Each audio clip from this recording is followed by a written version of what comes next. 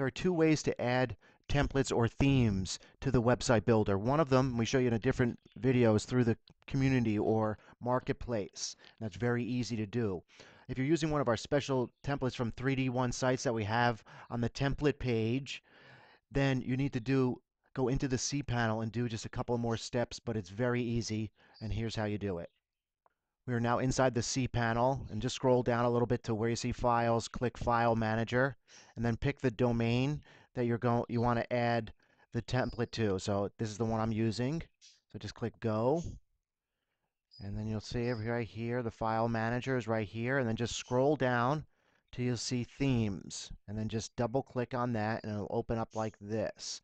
Okay, and then what I want to do is click the Upload button. I'm going to click Upload, and it goes to this page here, and then I just choose File, and then I grab the template that I uploaded from our site. So we'll show you how to do it and describe it below here, how to upload the template that you want to use from our site, and then you put it on your computer, and then you upload it to your cPanel, and that's what I just did here. And you know it's done when it says right here, complete, on the bottom right of this page. So then you can just X this out and go back to your cPanel right here, and then just click Reload, and you'll see it right there. And it's in a zip file, so you have to extract it. So you just click on it so it's highlighted and click Extract. And then just click Extract Files, and then close, and you're done. Just hit Reload. And now the template is in place and ready to be added. Now I'll show you how to do that next. Here's the website I was working on earlier, and here's the old template. And the template that I just added, all you need to do is click the activation button here. So let me just go to Dashboard.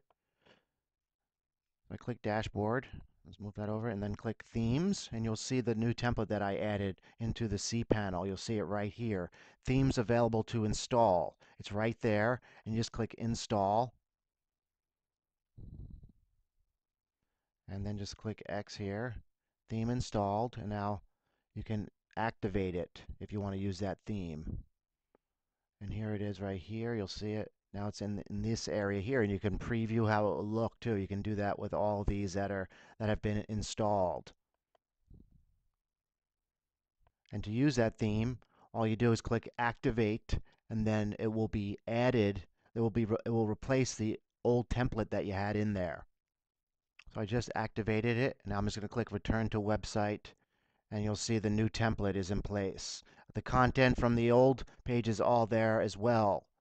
Here's a shot at how it looked before with the video in there and this content. So it will bring some of the content over and try and place it in the right place, but sometimes with different templates it may not look good, so you have to change it yourself and possibly move around some of the content. But that's easy to do with the editing functions inside the website builder.